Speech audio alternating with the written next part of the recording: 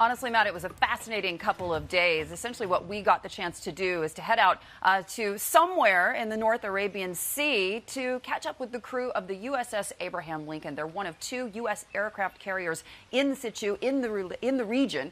This is something that the president, of course, did back in May when they decided to really turn the screws on Tehran when it comes to tamping down on those oil waivers and really trying to get to the source of the funding of that government. The American president decided, we're going to beef up security in the region. And it was after all of that that we saw those attacks on 6 tankers over the last several weeks. Now, interestingly enough, when I caught up with not just the crew, but also the officers of the USS Abraham Lincoln, listen to what they had to tell me.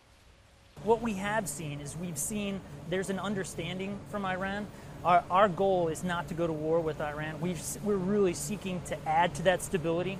And from our presence, that then deters and keeps what the real important piece is keeping that freedom of navigation, the importance of the Straits of Hormuz, the freedom of economic trade, the 18 million barrels of oil that flow through the Straits of Hormuz is absolutely critical. It's important.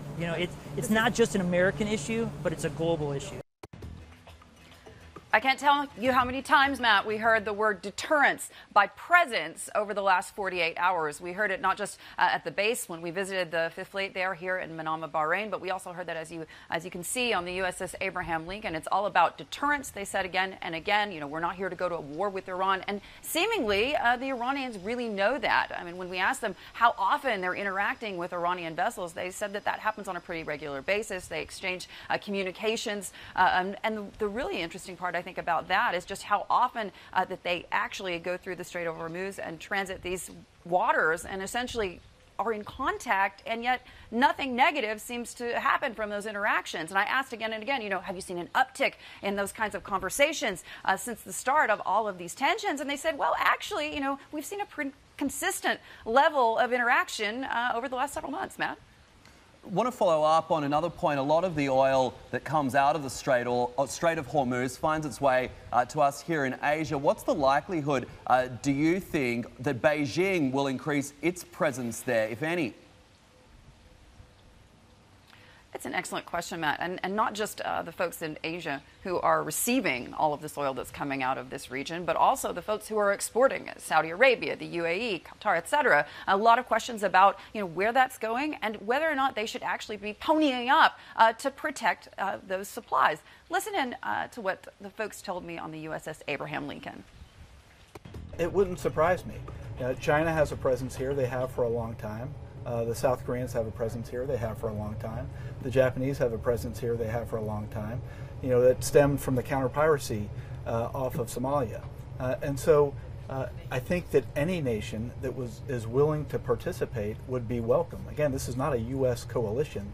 This is a construct that allows partner nations, interested nations, nations that are trying to prevent Iran from blocking the strait to come and participate.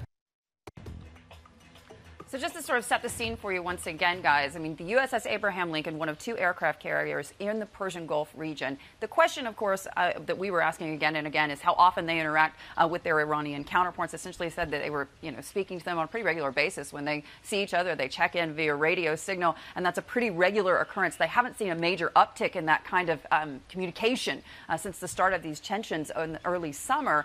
One of the questions I also ask, of course, you heard there, at some point, are these other countries going to join this 20-member international coalition that the Americans are trying to put together called Operation Sentinel? This is all about, of course, protecting commercial shipping lanes.